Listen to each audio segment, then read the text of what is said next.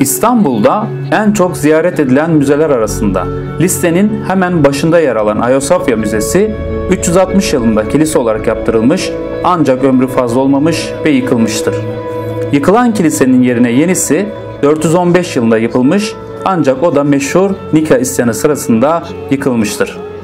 İkinci kilisenin de yıkılmasının ardından daha görkemlisi 537 yılında yeniden inşa edilmiştir. Ayasofya'nın bugünkü binası Bizans İmparatoru Justinianus'un isteği üzerine 537 yılında ünlü mimarlar tarafından 5 yıl gibi kısa bir süre içerisinde yapılmıştır.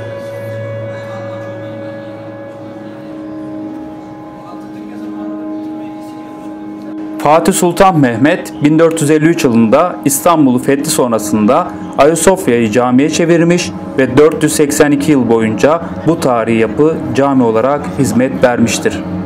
1935 yılında alınan bir karar sonrasında Ayasofya müzeye dönüştürülmüş ve yapılan restorasyon sonrasında ziyarete açılmıştır. Müzeye dönüştürülmesinin ardından günümüzde en çok turist ağırlayan tarihi yapılardan biri haline gelmiştir.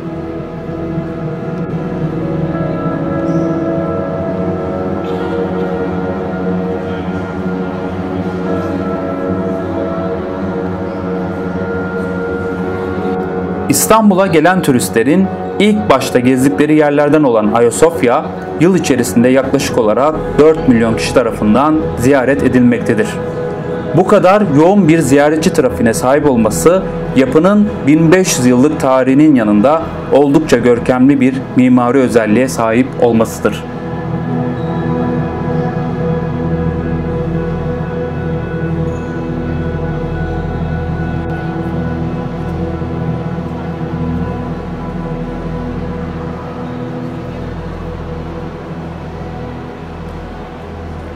Kubbeli bazilika tarzında yapılan Ayasofya, mimari anlamda büyük bir dönüm noktası olarak tüm dünyada kabul görmektedir. Kubbesi çok büyük olmasa da iç içe girmiş kubbeler ve onların uyumuyla sağlanan genişlik dikkate değerdir. Depremler sonrasında zarar görmesi nedeniyle yapıya dıştan payandalar yardımıyla destek de sağlanmıştır.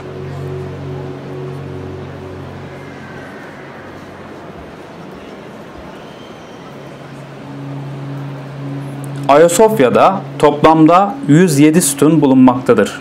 Çeşitli renklerdeki mermerlerden oluşan bu sütunlar Efes, Yunanistan, Ege ve Mısır'daki birçok antik tapınaktan sökülerek buraya getirilmiştir. Sütunların başlarına yer alan ince işçilik süslemeler gerçekten büyüleyici görüntüler sunmaktadır.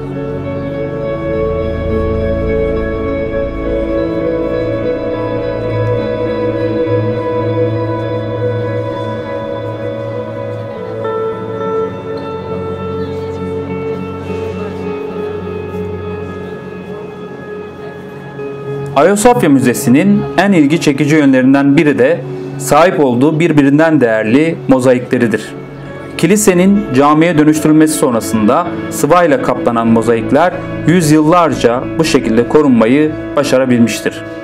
Müzeye dönüştürülmesiyle birlikte sıvaların temizlenmesi çalışmaları yapılır ve 1500 yıllık mozaikler gün yüzüne çıkarılmıştır.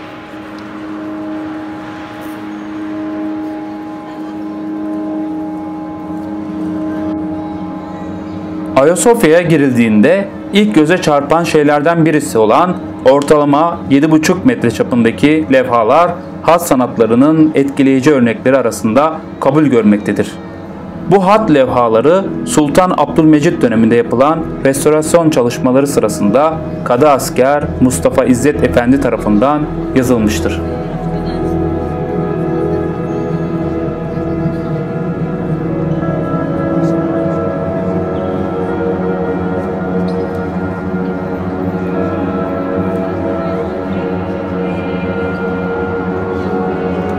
Ayasofya Müzesi'ndeki terleyen sütun ya da bir diğer adıyla dilek sütunu efsanelere konu olmuştur.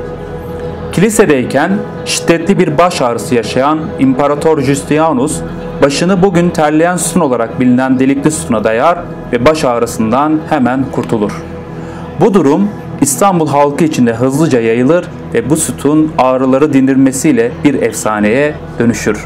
Bugün birçok ziyaretçi buradaki deliğe parmağını sokarak 360 derece çevirebildiklerinde dileklerinin gerçek olacağına inanmaktadır.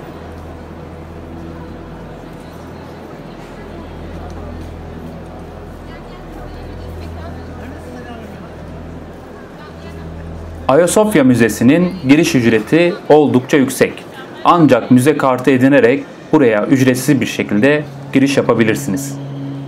Ayrıca şu şartları taşıyanlar da müzeye ücretsiz girebilmektedir. 18 yaş altı ve 65 yaş üstü Türkiye Cumhuriyeti vatandaşları, öğrenciler, gaziler ve şehitlerimizin yakınları, 8 yaş altındaki yabancı uyruklu çocuklar, Milli Eğitim Bakanlığı bünyesinde çalışan öğretmenler, er ve erbaşlar.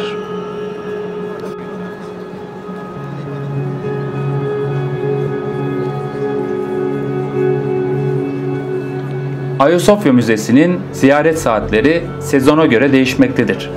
15 Nisan ile 31 Ekim yaz döneminde her gün sabah 09 ile akşam 19 saatleri arasında müzeyi ziyaret edebilirsiniz.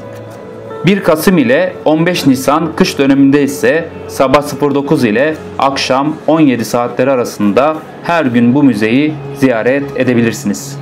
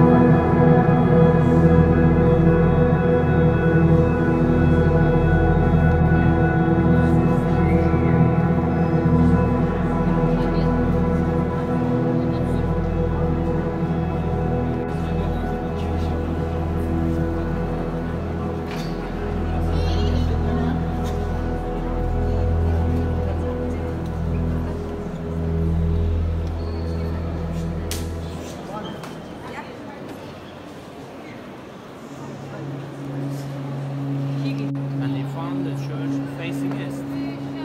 So they face the same way like Greeks, like 100 years.